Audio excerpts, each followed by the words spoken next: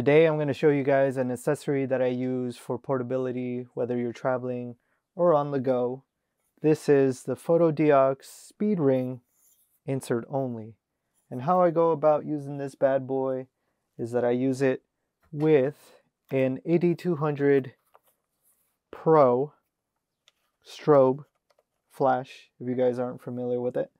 So let's set up this bad boy and show you guys a real demo and how you would set this up. So,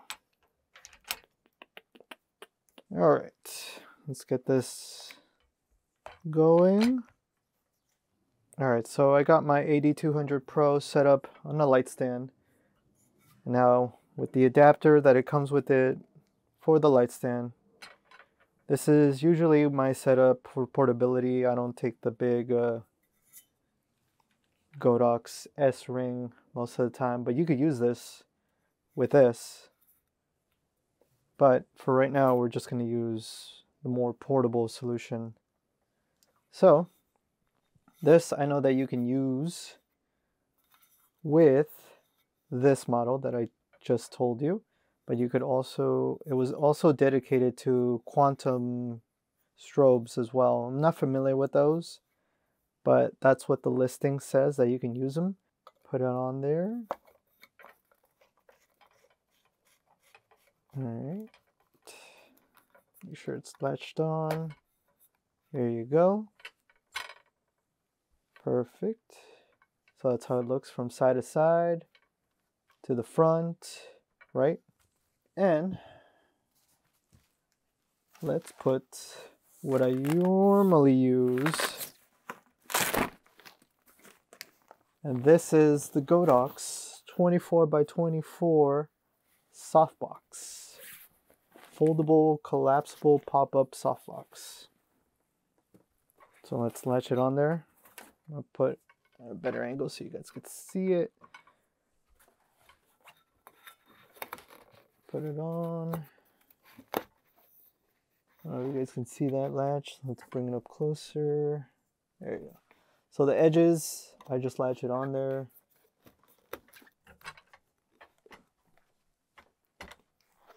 I don't know if you guys could see it.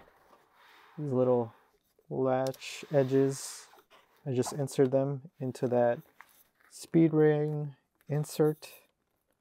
And then just want to make sure you tighten it. The problem with this is that I wouldn't take this normally as on a windy day.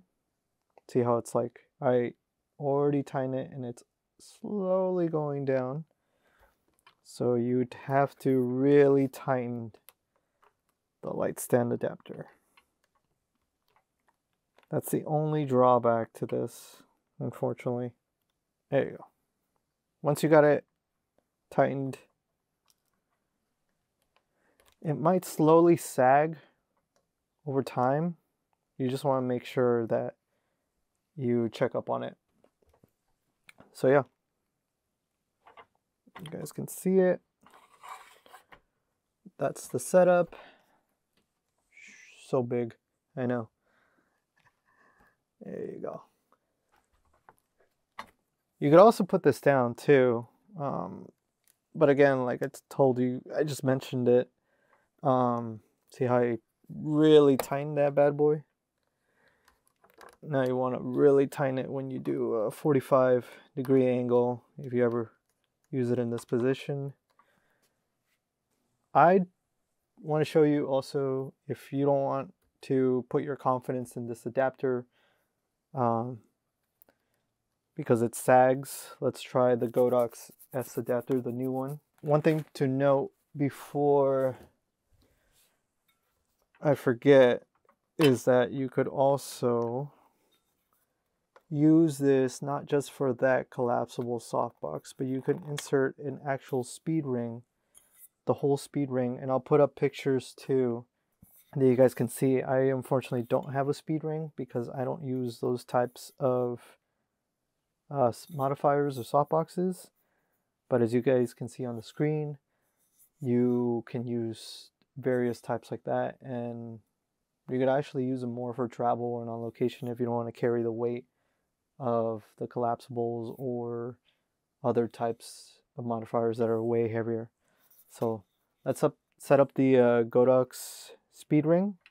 That way you guys can see the difference. Alright, so we have the Godox Speedring on. I'm going to put the adapter. Again, this is the Fotodiox Speedring insert only. It's made out of metal, so if you drop it, it's only going to get like a small ding. I haven't dropped it that many times, but it's gotten scratches. It's not going to break the bank if you drop it. It is metal, as you can hear. Well, there you go. Alright, so let's put on that softbox again. Let's see the difference for you guys can see. Let's put on those latches again. See if I can get you guys a better angle of it. See that flap ledge right there? You could actually put a speed ring here if you guys want, but I find it cumbersome and unnecessary. Alright, there you go. Put that on there, make sure it's tight.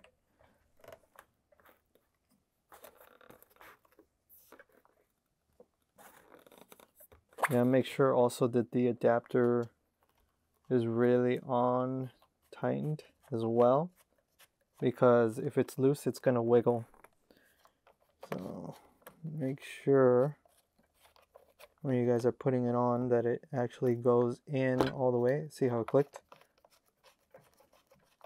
Tighten it best you can.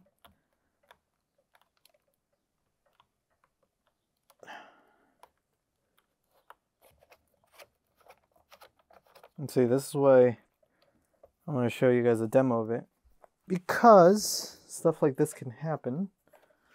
So let me take this out. It's a good thing this happened too, so you guys can see troubleshooting. Took it off because it'd be easier for me. There we go. All right. I want to make sure it's tight because I don't want it to break the bulb either. It's because there's some latches right there too. You guys can see that. It's really tiny. But yeah, there's some latches right here. Notches. They really have to go, those grooves, they really have to go in there. Perfect. Put this bad boy in there. Tighten this bad boy. Good thing this happened, so you guys could see. Tighten this. Perfect, there you go. Now you notice how it's not sagging anymore.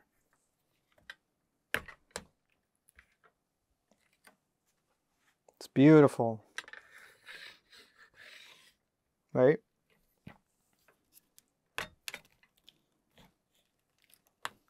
There you go. I'm glad that happened. Things can happen, and you want to see how you can troubleshoot it. I'm really careful with my stuff and make sure that it's absolutely dead on and actually placed right, and yeah, all that scenario, because it would be really bad. I seen videos, not to go on a tangent, but I seen videos the other day of people just taking stuff apart and it falls out of the light stand or falls out of their hands and whatnot. So you got to be careful, even though it is metal and stuff, but you got to be also aware of what you're placing these materials into, like that bulb from the Godox AD200 Pro or Flashpoint 200 Pro. I almost forgot about the rebrand too. So yeah, that is my show and tell of what I use for portability. In my humble opinion, if I don't have any more room in my bag to place this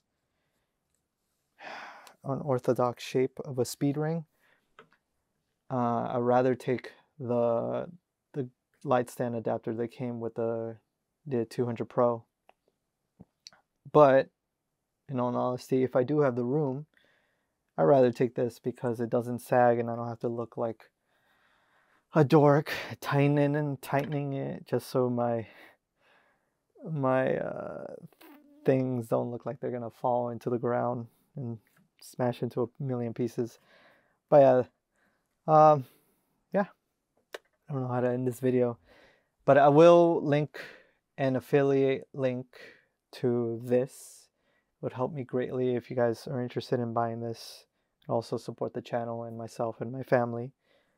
If you guys have any questions or comments, or you have this very product, what do you guys use it with? I'd love to hear it so people can read off those comments and get ideas for themselves as well. So let's help out each other.